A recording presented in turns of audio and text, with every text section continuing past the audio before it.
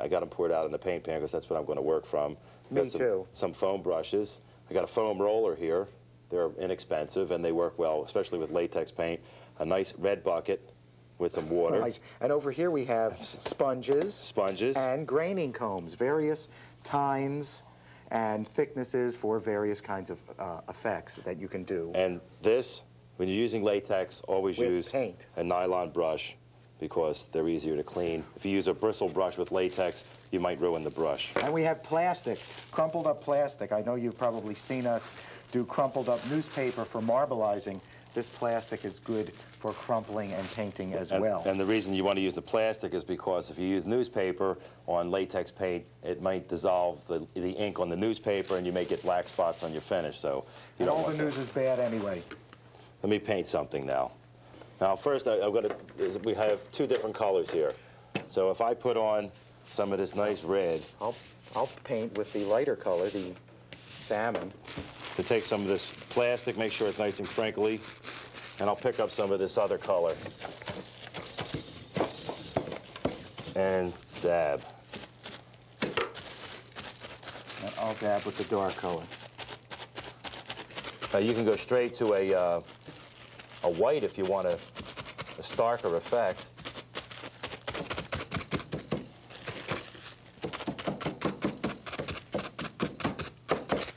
You know, I've never done this before. Can anybody tell? Really? Now, you do want to pay attention to what's happening. I'm dabbing here and I'm absorbing, I'm mixing a lot of the colors together.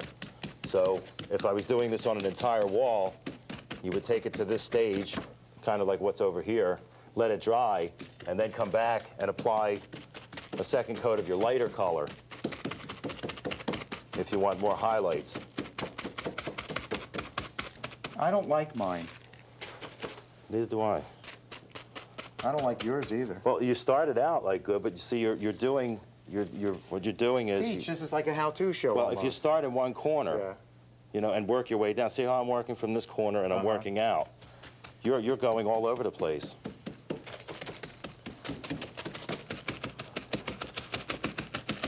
I'm dipping into the water here. Why? You thirsty? No. The latex is soluble with water, so I can soften up. Now I'm filling in with some more red.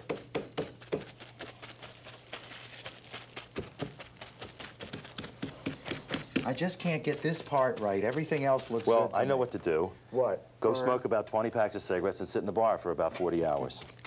That's always good for an artist. Then it'll come to you.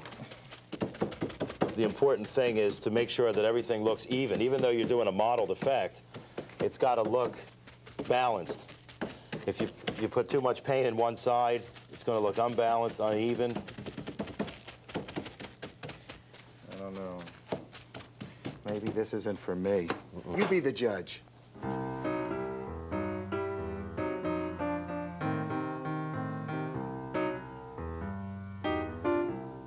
Don't go away, because next we'll be combing a wall. Shake your head, darling.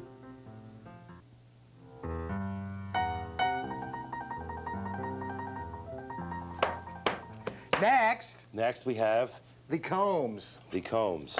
Various mighty combs. These mighty combs right here. That gives you a lovely, even, tilled field look. All sorts of sizes, shapes. You got smaller one was the smallest. This is the smallest here. This would be like a wheat one. This would be like for corn. And this would be like a pick. Yeah, I used to have a your comb hair. like that in 1973. And this a is long suede coat and cream-colored platform shoes. Boy, was I a sight. Big hat. I can't imagine. And hair down to your butt, right? Well, my hair doesn't go down, it just goes out. On this panel here, this got red on it already. I did a modeled effect just with a roller going over the primed piece of sheetrock. These are pieces of sheetrock. We just cut them up. What a whole sheet, cut them up. You may have some in the basement left over from a remodeling job or something. Right, if you want to practice these wild and wacky things, you might want to do it on sheetrock. Or if you're real brave, just go right to the wall. You know, Don't do that. You could just paint right over it again. You're not like you're going to hurt the wall. So I already put some red on here, and this is going to be a first, an experiment. So But There might be an explosion. I'm going to put this color over top of it. And I have the salmon on the And I'm bottom. going to see, I want to put it on fairly thick. He's such an artist. One day, I expect to find an ear on his floor. Let's see.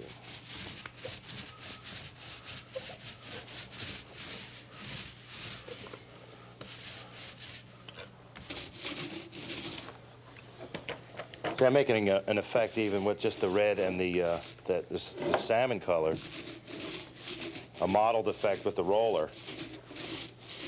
It's kind of soft and nice and romantic, I think. Well, what do you think of that? You hate it, right? It looks good, Thank you. but there's no beginning and there's no end. Now what shall I do? I'll go this way. No, I won't either.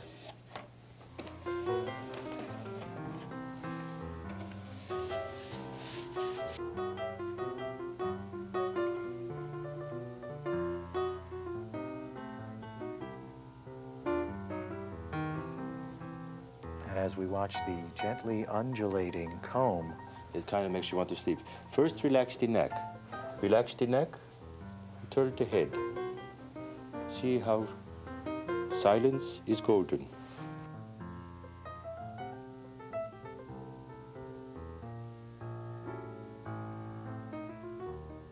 all right, you get a real sponge. These are genuine sponges, and they are sold in paint stores just for this purpose. That's right, and therefore a stippling effect. They absorb water, and latex is water soluble. You can pick up paint and you can make dabs and you can make all kinds of decorative effects. Got another blank canvas here. Gonna put the salmon down. I'll put some salmon down. With the roller. See, I like the pattern that rollers make. We'll just leave that, and then we can go home. See, to me, that's the... You missed the spot. I did that on purpose, because I'm going to put... That's a light switch. See? What an artist, folks. See, now, if I was popular, I could sell that. Yeah, too bad you ain't. Well, look. Can make okay. a candle, too. See? Yeah. Don't worry, soon you'll have a show, and you'll say, as seen on TV, starving artist sale. Got the picture, but no frame? No matter. All right, now I'm going to stipple with the salmon. Again, you're blending the colors together, and it can be a similar effect as the first technique that we did, but it'll be a bit more muted. And notice over here I got a little piece of wood, and I'm just putting some of the red on so I don't have to keep dipping into the pan, because I don't want to keep picking up huge globs of paint like someone I know is doing. You're getting carried away now. Why don't you pick up some more red, and they'll make some heavy red highlights on that. See? Now you're teaching. Well... You're getting dangerously close to teaching now. Highlights all over? Can I just show you? Sure. If you pick up some red, and now... Okay. See, now you got the start of something big here. Steve Allen wrote that. Schmuck, schmuck. Gets up in the morning, writes Writes a a song. song. Goes to the bathroom, wrote Writes a another song. song. Jane, I'm out of toilet paper here. Wait, I can make a song out of that. I'm out of toilet paper here, Jane. What a guy. Fetch me a newspaper. I call it Hendrix on Venus.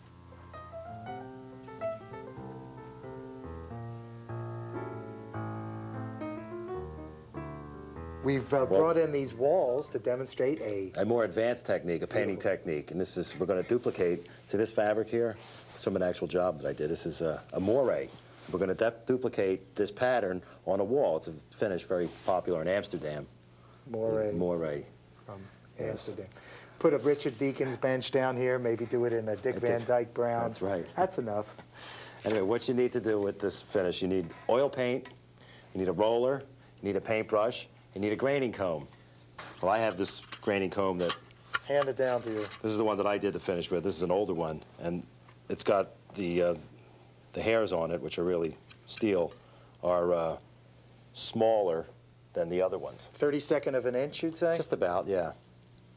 It's got the original green paint on there, too. And that's what You'd never cleaned it off because you knew we were going to use more Well, green. You want it to look lived in. And that's you know? going to give it the fine grains of this Yeah. original Well, you're never going to pattern. be able to duplicate this actual pattern, but it will give you that undulating effect that, you know, looks like an electrocardiogram. Patient. But what you have to do is you paint the paint on. You have your partner, your helper, go around with a roller.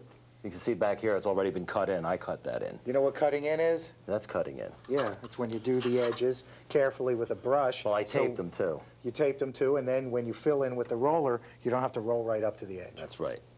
So you get somebody to roll them in, then you got to let the paint sit, and you got to let it tack up a little bit. And then we're going to go from ceiling to chair rail molding, the whole piece, run the cone from the top all the way to the bottom. Excuse me. That's all right. And then go from the chair rail molding down to the baseboard. Now I'm going to gonna roll, roll? with the green paint. I don't Roll, think I roll, I, roll I your don't think I paint. need to get on the ladder here. Oh, look at all that heavy blob up there. I'll get it. I'll get it. You know, when you roll, you start in the middle of the wall, not at the top. Well, I wanted to. And the paint's got to be applied unevenly because you're going to be pulling this paint down. And if it's on too thick, it's going to glop up. If it's on too thin, you're not going to make any marks. So, I'm ready to grain now. I'm going to use this comb that I showed you before, and I'm going to use a rag for when I pull down. I'm going to gather paint on the teeth here, and you just want to wipe it off as you go. And the trick is, as I said, I'm going to pull from the top down, And then go from the bottom up. from the bottom up. So we'll see what happens. Now, we've painted both of these walls and let them dry. You have to judge for yourself how long you want to let it dry. If you're doing a whole wall, it might be a two-person job. That is, one person uses the roller and the other person follows with the comb. If you're doing it by yourself, you don't want to paint 10 feet of wall and then go back to the comb because the beginning of the wall will be too dry to comb. Make sure the paint also isn't too thick on the wall because then it'll bunch up on the comb. Now I'm going to go up.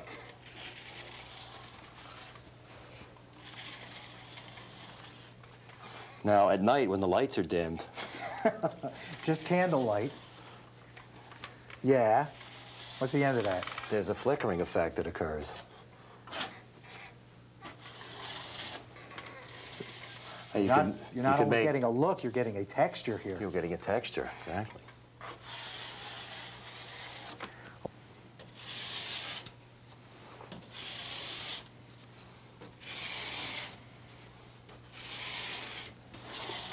I'll now demonstrate the cover of every record album of 1963. Beatles, this way.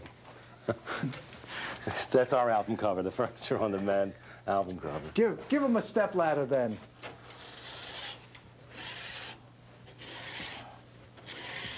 When you take off your tape, You'll see how beautiful it looks. And there we have our moire. Same when the theme. moon hits your eyes like a big pizza pie, that's amore. That's amore!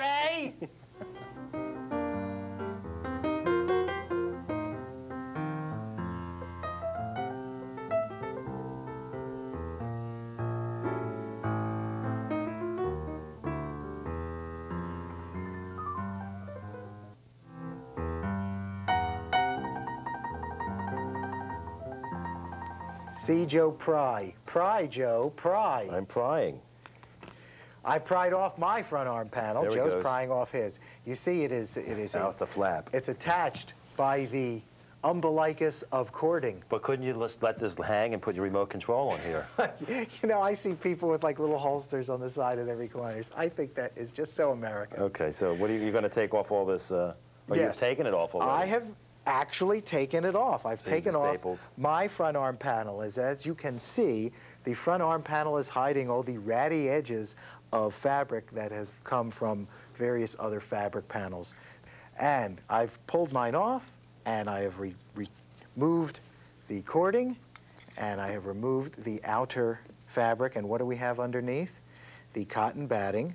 And underneath the cotton batting, attached Piece to of it, plywood. a bit of plywood, and we have a flap of cardboard which keeps this. This is a very special kind of nail. You can find these. Can you find them easily? No. You can go to an upholstery supply store. You can go to a magazine shop and get a woodworker supply book, and there in the back will be lots of different catalogs that will devote 90% of their pages to woodworking and finishing. But you'll find some upholstery in it. And 2 pages for upholstery. Just don't go looking for a picture of that nail. So what I'm going to do is pull this back. I'm not going to replace the cotton batting because Y looks fine. And with the staple gun, I'll put 1 staple in there. Wait a minute. Cover it with the batting, and now replace the fabric. What fabric are we replacing with? Something blue, I think. Where right? have you been? Same as the buttons. Same as the buttons, same as the back, same as the fabric that we got a lot of. And I just pull this around. This is how you make front arm panels.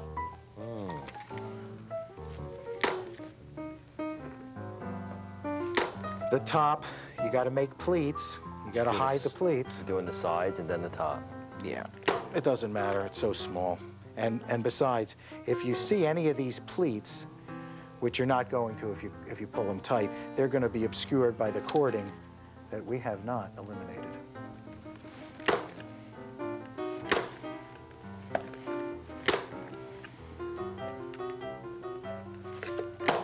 I have to redo the cording. Yes, I do. Does it look ratty underneath there? My friends, it's going to. That's the whole deal about this stuff. It looks ratty underneath. But on the outerneath. The outer side, it looks nice. I can't see it from here. Clean. It's a lot like our lives, you know, outside. Speak for yourself. Outside, everything's fine and dandy. Underneath, who knows the festering evil? Turmoil.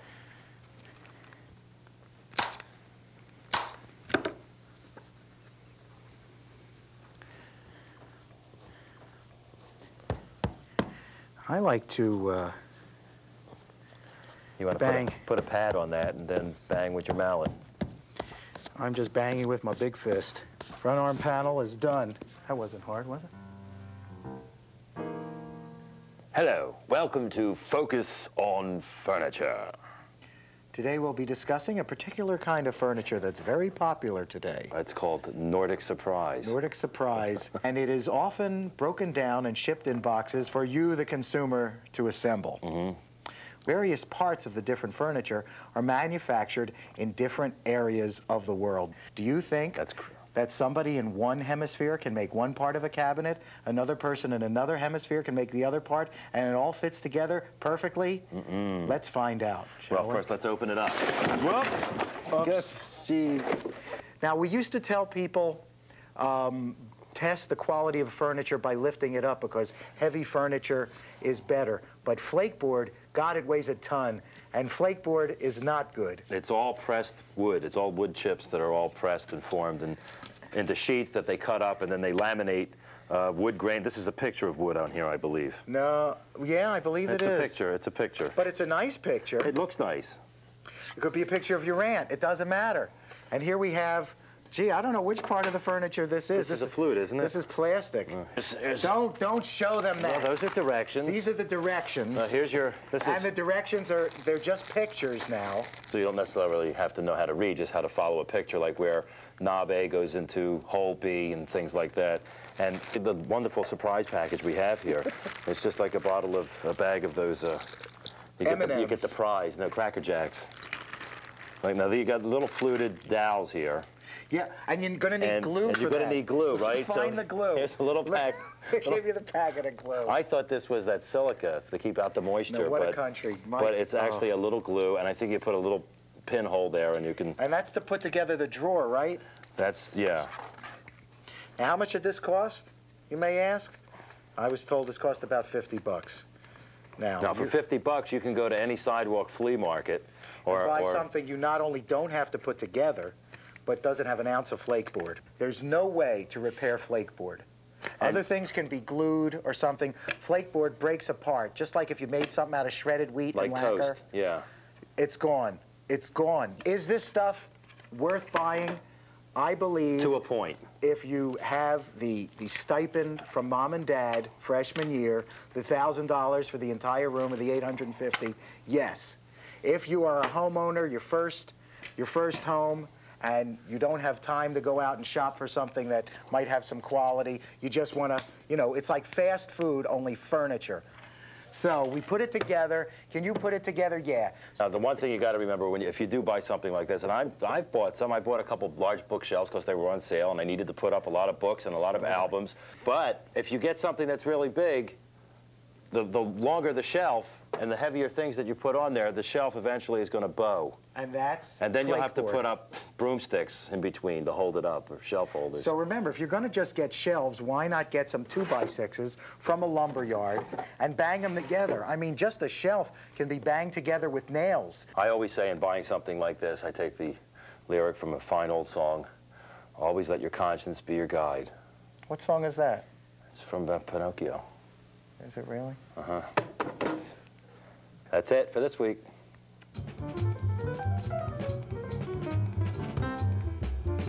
All right, kids, we're talking over the credits now. Furniture problem got you down? Well, then write us. Maybe we can help. It's cheaper than a therapist. And your question might even end up on TV. Send your letters to Furniture on the Mend, Care of the Learning Channel, 7700 Wisconsin Avenue. Bethesda, Maryland, 20814. And we can't promise to answer all the letters because... Well, you know, we